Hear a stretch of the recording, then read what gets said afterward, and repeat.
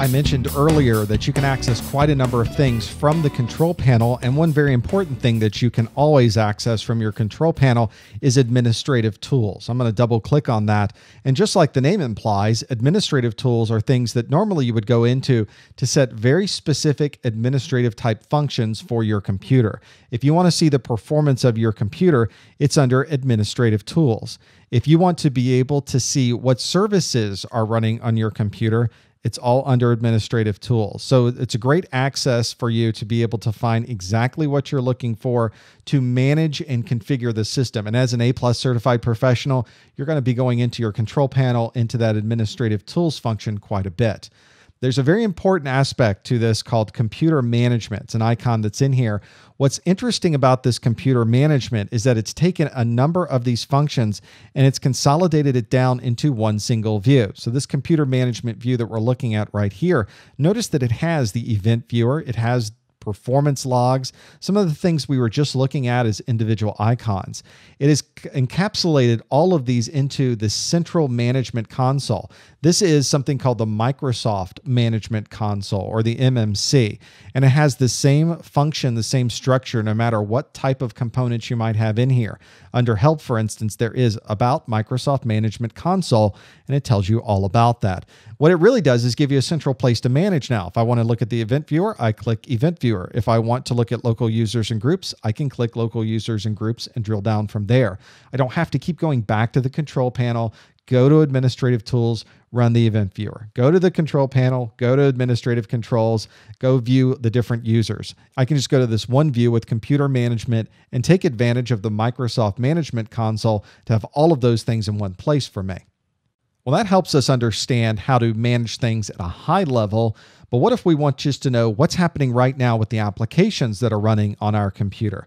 There's something called a task manager, and if I right mouse click in my taskbar down at the bottom, there's an option for Task Manager. If I click on that, it's going to bring up this Windows Task Manager that in this particular view by default is showing me all of the processes running on my computer. But I've also got a way to look at what applications are in use, the performance of my computer right now, what's the CPU usage like, how much memory am I using in my computer, and if I'm using the network, is there any network access, or what is the performance of the network as I'm using it? And I'm not using anything on my network right now.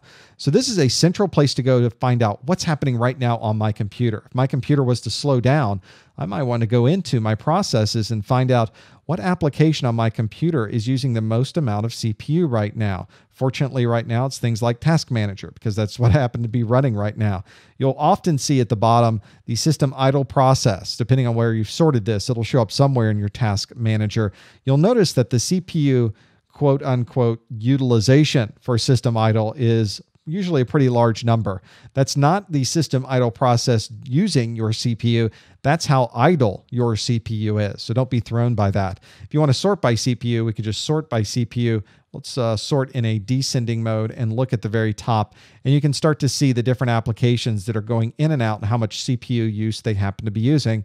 If you need to end a particular program, let's say that that Office program that we were running is causing a problem, you can always select it and click End Process, and it administratively removes it, ends that program without you going through the normal file close or the normal process for closing out that application. If an application hangs, that's a great way to get rid of it. Take it out of the CPU, get it out of memory, and you can try launching it and start fresh again.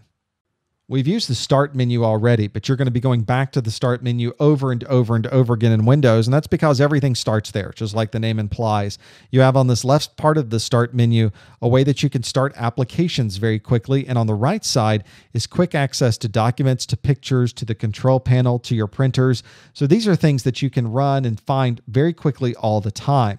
You can also run programs from here. This is an option that brings up a dialog box that allows you to type in the program you're looking to run. If you wanted to manually start the Microsoft Management Console, you could type MMC. If you wanted to start Notepad, you could simply type Notepad and hit Enter, and it will start the Notepad program. So if you don't want to go through the process of finding the icon, you just know what the program name is. You can type it right in there, and it'll start that program for you right from the Start menu. If you've not used the Windows user interface before, some of those components may have been a little bit new. So let's see what we can remember about those. Our first question, what is the small group of icons that's down on the taskbar called? There's a tiny little group there on the far right side we looked at. What is that group called? That is the system tray, and you'll also hear it referred to as the sys tray.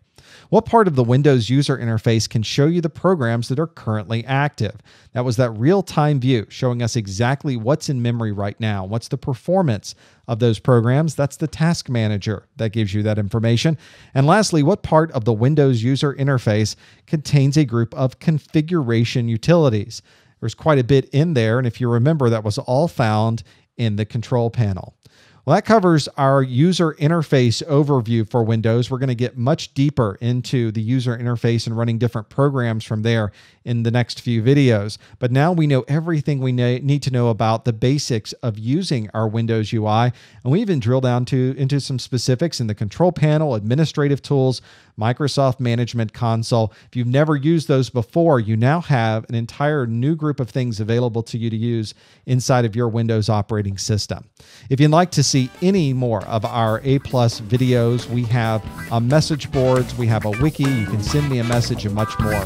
You can visit our website. We can be found at freeaplus.com.